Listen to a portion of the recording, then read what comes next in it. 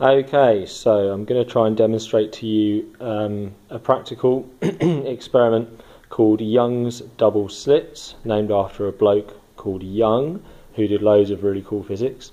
And this experiment uses two slits, as the name suggests, and this is really an amazing experiment, and you've got to do it yourself to really appreciate it, but I want to take you through it with this video first. If you're in my class, then you're going to do it next lesson yourself. We've got enough for you to do this experiment in pairs. So what does it involve? It involves this, which is a spirit level that's got a laser in it. So if I point that at the wall there, hopefully you can see it's a red laser. It's a nice low power laser that's going to be safe for us to use. Young did this hundreds of years ago, so he didn't have lasers, but they make our life easier, as you will see. We've got this thing here, which is a collection of double slits.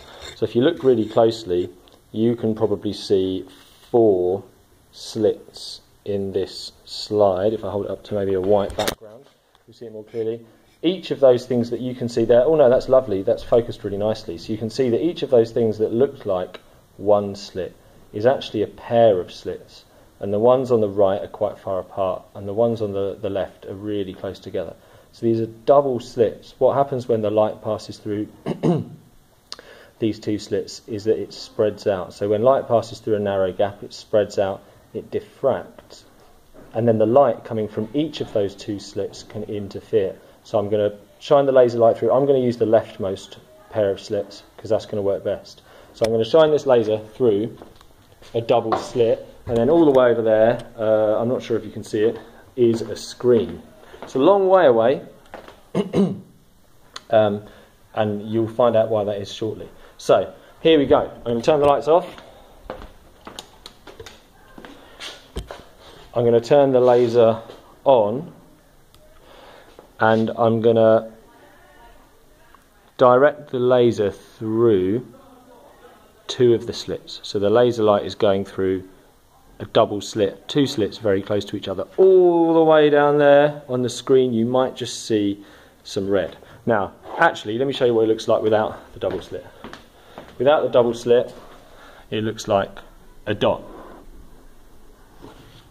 Okay, let's go back. Now I've put a double slit in the way. So the laser light is passing through both of those slits, it's spreading out, it's diffracting, but when it gets over here, you get this very interesting pattern of bright and dark fringes. So it goes bright, then dark, then bright, then dark, then bright, then dark, and so on. So this is a 2-slit interference pattern of light. Now if you're in my class, we've already done this with other things. We've done this with sound, so we had 2 sources of sound, same frequency, playing the same pitch, and we walked past them and we noticed that in some places the sound was loud and in some places it was really quiet. I also tried to demonstrate it with ripples on a pond. The Veritasium video has got a really good video of that, where you can clearly see some bits where the water ripples are bigger and some places where the water ripples are smaller. So here it is. This is the 2-slit diffraction pattern that Young observed. Now often in textbooks you will see, you might see a photo of it like this, but often you will see this represented graphically as an intensity plot. So if I take the middle of it down here, I'll do my best to draw straight.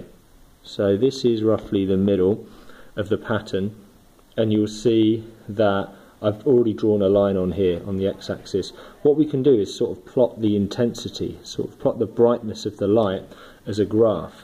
So here the brightness is very bright, and then a bit further along, so in the middle it's very bright, a bit further along it's very dark, a bit further along it's bright. It's not as bright as it was before though, maybe it's there. Then we've got no brightness. Then, well, it's dimmer than it was before, something like that. Then no brightness. Then it's even a little bit dimmer.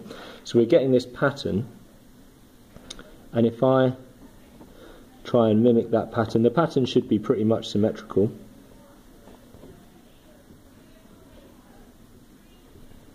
Then we could try and join that up. Let me turn the lights on.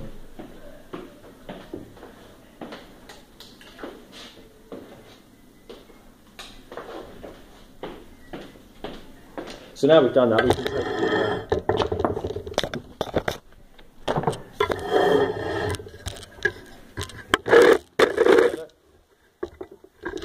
we can take the screen off now. So now, what we've got, let me zoom you in a little bit,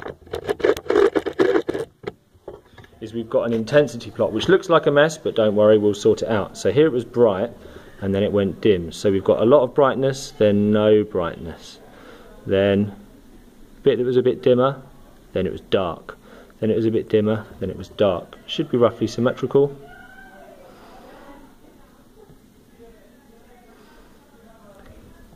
Good. So this is an intensity plot where the x-axis is like, excuse me, that is distance from the centre of the screen. Distance from the centre of the screen. The y-axis is like light intensity. So you need to know what this intensity plot looks like for the Young's double slit experiment. You also need to know what it looks like for a single slit too, but we'll do that afterwards.